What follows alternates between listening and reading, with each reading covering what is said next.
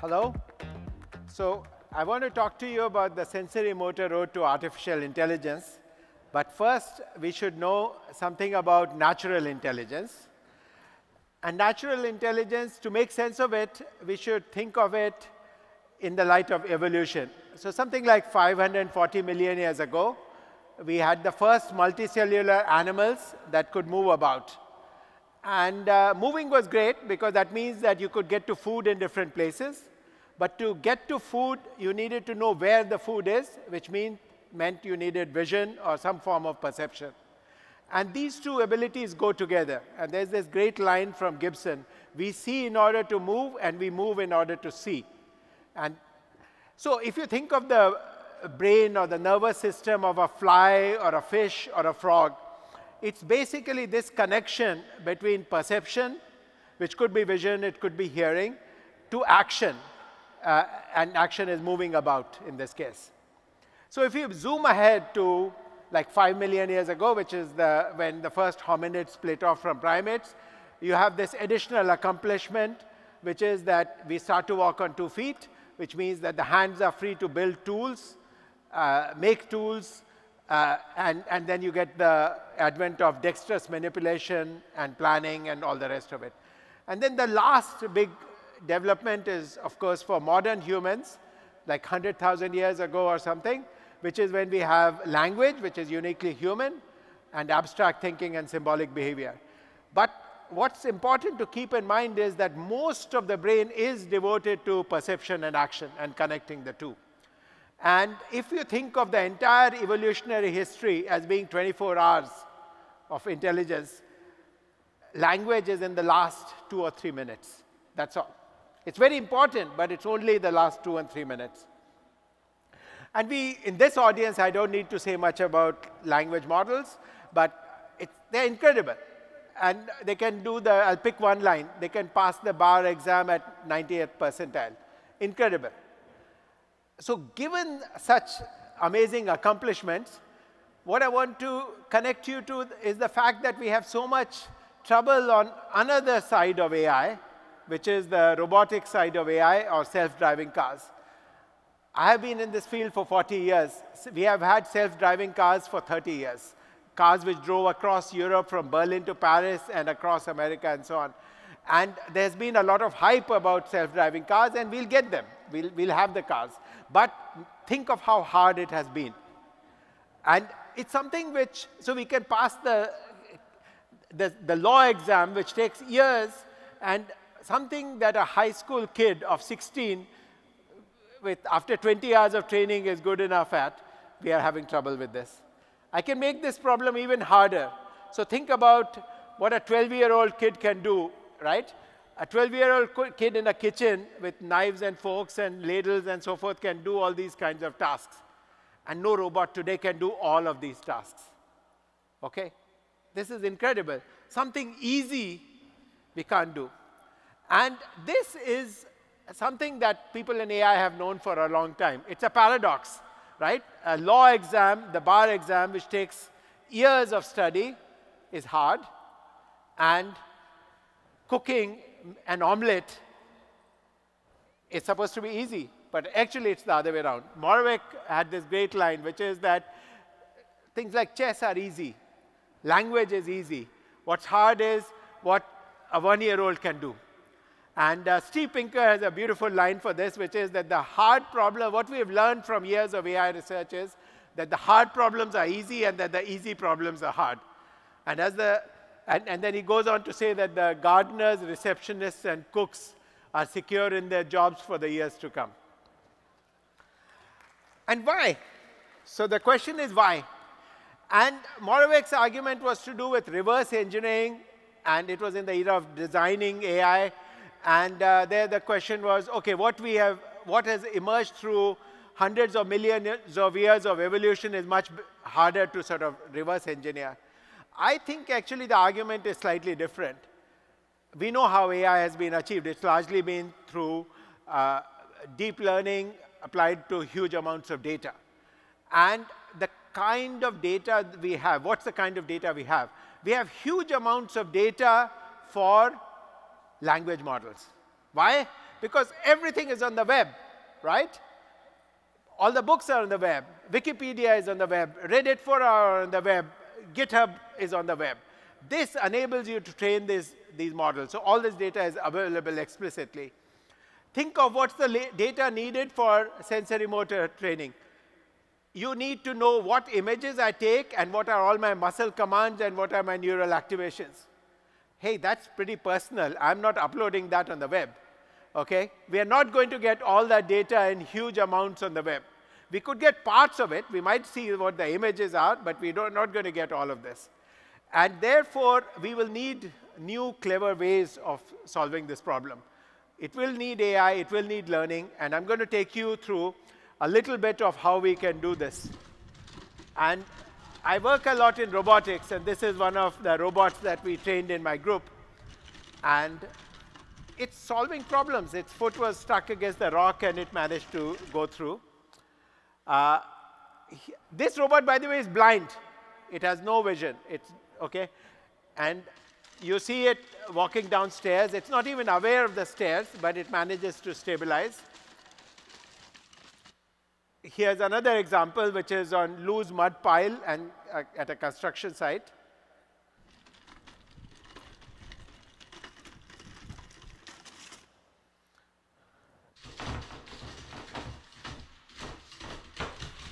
And so on and so forth. So you need a lot of versatility. So these problems are actually hard. And let me think of it more formally. Computer vision is like pattern recognition. And the basic challenge is generalization. So we can't have a formal definition of a chair, but we can train a classifier for chairs by giving lots of examples. When we come to these motor control tasks, it's a different game. One part of it is handled by classical control theory, which is robustness to disturbances. You do feedback control. There's a second part, which is actually the more interesting or harder part, which is that adaptation to these different conditions. So I showed you this setup where this robot dog has to walk in all these different terrains. So adaptation, that's very important. So we can use classical control theory techniques to train controllers for particular situations. And for example, Boston Dynamics has a lot of work demonstrating these kinds of controllers. But where AI and machine learning can come in is, can we build one policy to work in all of these situations? One policy which figures out automatically which situation you are in, and then it walks in them. And this is work from my group called rapid motor adaptation, where we figured out essentially how to do this. And I'll just take you through the big idea. So the big idea is we train this robot in simulation, and this base policy is like figuring out how to change all the joint angles and things like that. And there is this variable z, which you can see in that diagram, and this z captures some aspects of the terrain as some low-dimensional vector. And if we knew the z, we have this policy which will do different things. So it does different things in sand versus on hard ground and so on and so forth. OK, but how do we do that in the real world? We need a way to estimate that itself. And for that, we sort of need to go meta. So we have an adaptation module, which, looking at the past history, figures out how to what the z must be. So the intuition is something like this, that when I walk, if I walk on hard ground, I perform certain actions, and then there are consequences of those. If I do exactly the same thing when I'm on a beach, it's going to be different, because when I put my foot down and I try to lift it up, it's not going to lift up so easily. And that kind of signal from the state and actions over the past 1 second or half a second, I have this signal. And that's basically it. I mean, there are some details, obviously, but I'll show you an example here. So here is an experiment which my student Ashish did, where he's pouring olive oil and on this waste of good olive oil on a mattress. And then he's going to take the robot, and if you look at the legs of the robot, he's got like plastic socks to make it hard. And then he's going to make this robot walk. And what happens is that it starts to slip, right? Let's do it in slow-mo. So what's happening is that it has some estimate of the extrinsics, this z vector, and that estimate is wrong because it's slippery. Now what should happen is that over time, when it walks, it estimates this, and that's being done by this adaptation module. And once that estimate comes through, it works out, and then it's recovered. I'll give you another example. Now it's a much harder problem. I've got this robot which has got a vision system in it, and it's going to walk in much more treacherous terrain. So now there's a camera, and everything is on board. It has no advanced knowledge of the terrain.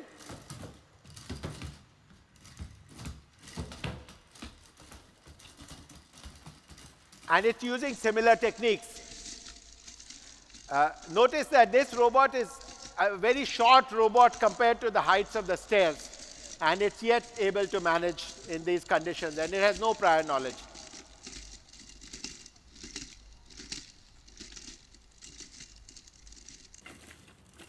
And this is slippery ground as well as a slope.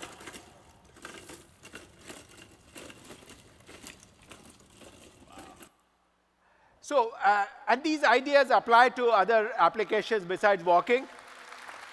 Thank you, thank you. And there's one which is a dexterous manipulation. So if I want to cook in a kitchen, I need to be able to manipulate with my multi-fingered hands. And here's an example of that. Similar idea, estimate what the situation is. So in this case, there are objects of different size, different shape, different weights. And I mean, that's what this says. And these are being estimated online. And so, for example, the shuttlecock is very light. It's only 5 grams. Okay, and some of the objects are heavy. Okay, there's this empty bottle, a Rubik's Cube. Very importantly, it's exactly the same policy. The robot is blind. It has no prior knowledge of what it is trying to control. But only from the proprioception, what it feels in the fingers, it is able to do the right thing. And I have more examples here. So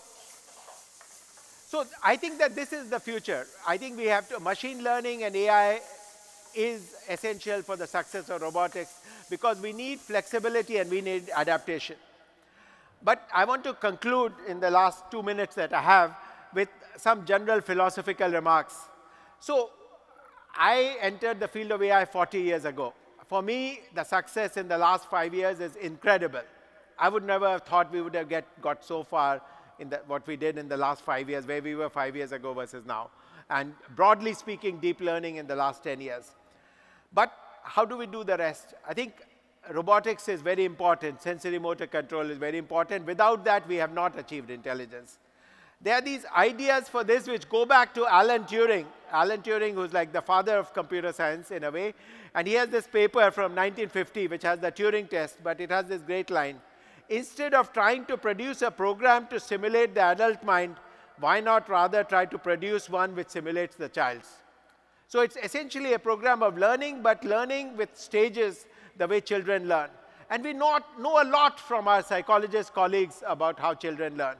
Children go through various stages of learning. There's this multimodal stage. This kid in the crib, she's playing around. She's poking at objects. So she sees it. She hears the sound. She puts things in her mouth. Her motor system is being activated. All of that is training data. All of that is being used. The kid does experiments. So Alison Gopnik has this book called The Scientist in the Crib.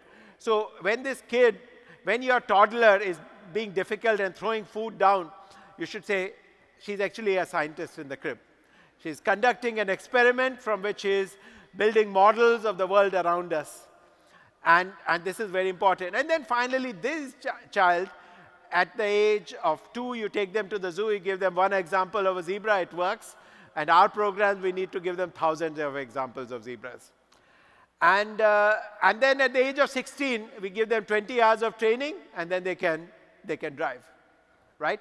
So I personally believe that this developmental story is going to be needed for all of AI. And the psychologists have actually told us what these steps are. Multimodal, incremental, physical, explore, be social, learn from others, and finally use language. So language is very important, but it is, in a way, the crowning achievement of intelligence, and it should be built on this substrate of physicality. Thank you very much for your attention.